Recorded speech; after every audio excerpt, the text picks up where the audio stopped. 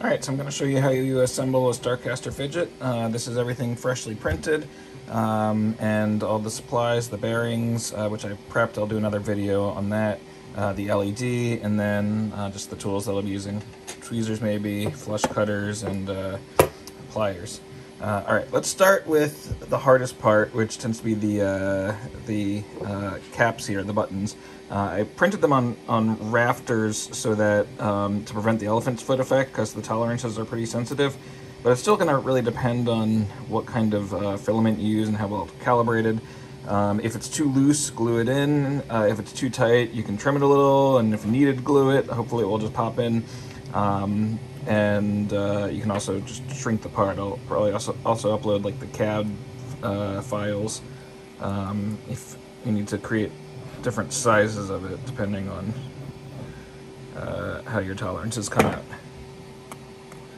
So just kind of try to remove the main support material. Sanding might be easiest, but I haven't done that and it's worked out fine.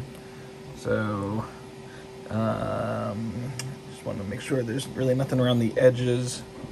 Sorry, apologies, I'm trying to keep everything in frame, but it's difficult as I look over the top of the camera and try to work that way. Alright, so let's see. That should be tight, and then just kind of pop in. Alright, so we got the one.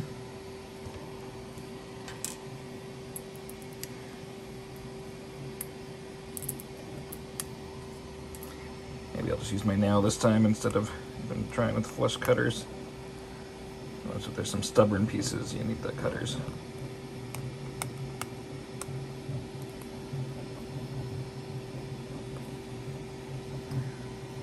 I guess there's this piece needs it.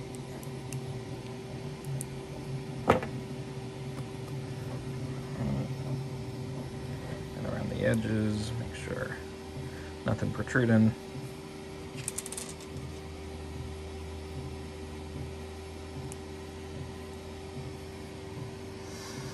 And this is just really going to vary a lot. I did it first, get it out of the way, because it's the hardest part. Alright, let's do, each of these has a support piece. Try to grab the internal part of the support and twist, and often that will just work. Right there. Right, well, we popped off part of the support. Let's try a different internal part here.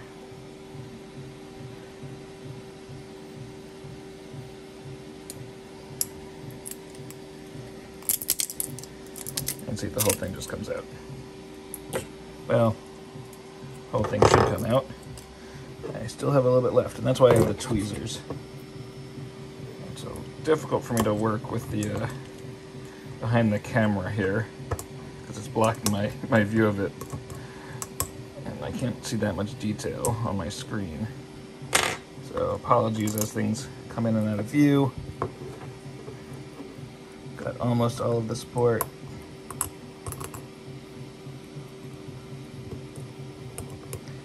It's looking pretty good. And then this piece, it's really just at the edge here. Usually it takes a couple pulls.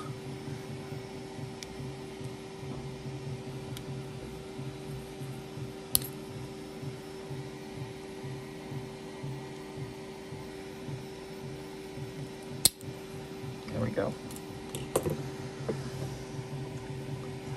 Looking pretty clean. I just like to poke around a little bit if there's anything loose, because it's going to make the bearing sit unevenly if there's any loose strands in there.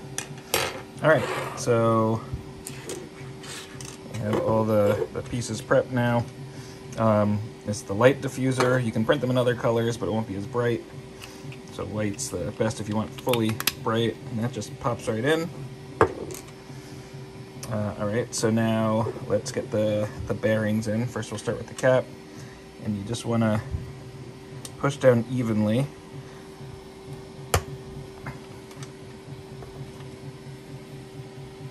That's looking good.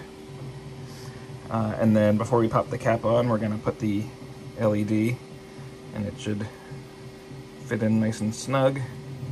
Again, if you have to glue any pieces, that's alright. Just try not to get any glue in a way that will ooze onto the outside. And certainly with the bearings, you can't really glue those. Maybe around the edges you could.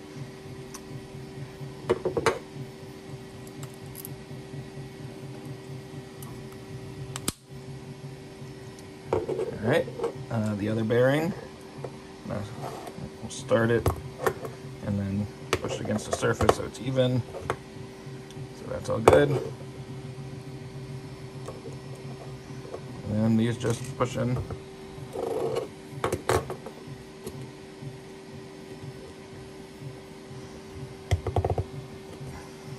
And then that should be it.